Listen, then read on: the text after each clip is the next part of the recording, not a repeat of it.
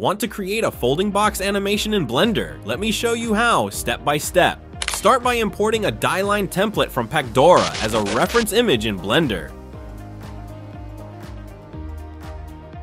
Then add a plane, align it with the die line, and apply a mirror modifier for symmetry. Next, add horizontal and vertical loop cuts to match the die line perfectly. Blue lines mark cuts, and red lines show where to fold. Once the geometry is ready, clean up extra faces and edges to keep it neat.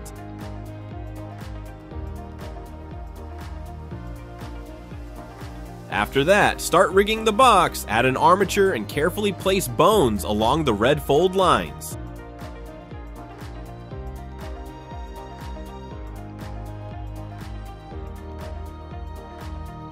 Then, parent the box to the armature using empty groups. Each bone is linked to a specific vertex group, ensuring smooth and accurate folding.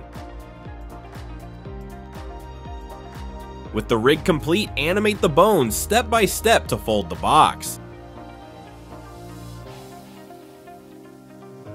Finally, add materials and even place your logo for a professional touch. That's it, a professional looking folding box animation in Blender. Want more tips like this? Subscribe to my channel.